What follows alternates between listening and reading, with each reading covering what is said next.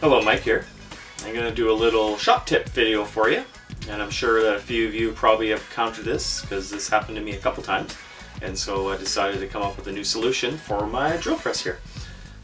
What ended up happening to my drill press here is the spring, the rotisserie, or I guess it's a rotary spring. It broke several times, and I tried to fix it and reclamp it and rebend it and try to get it back in the groove, but it just kept on breaking over and over again.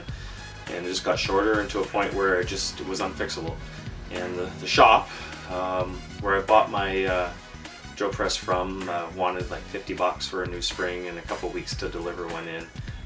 So I tried to come up with a new solution for it, and I hope this will work for you because it works for me. So the spring resides here, this little section right here, and you can see there's a groove in there, and there's a flange that bends over on the spring and it slides in there, and mine, as you can see there, kept on breaking. So that was a kind of a pain and pretty much rendered my drill press useless.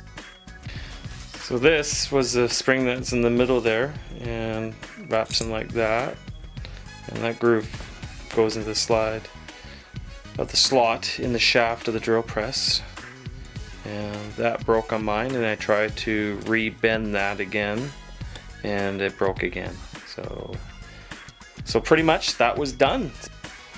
So it's just a few basic parts that I use. I got a 2-inch piece of aluminum that I had kicking around in my shop. I drilled a hole for the shaft. I put a nail across there to slide in the groove, and then I put a little slot in there for a bike cable. I had an old bike brake cable, and that fits in the slot right there.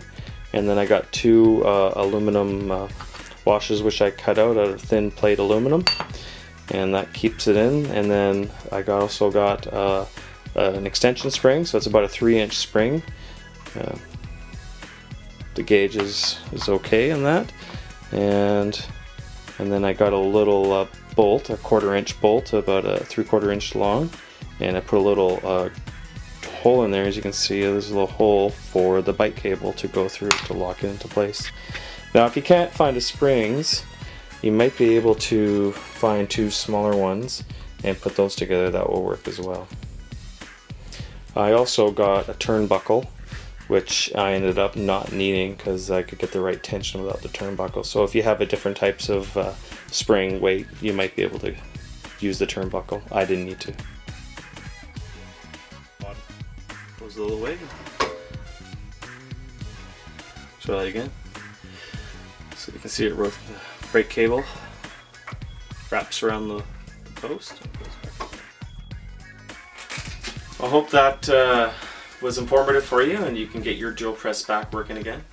It seemed to work for me, and it's been at it for a couple weeks now with no issues. Let me know how you make out. If you have any suggestions or comments, just write down there. And I'd like to see what you came up with, or any ideas or recommendations to make mine a little better if you have any. Thanks for watching.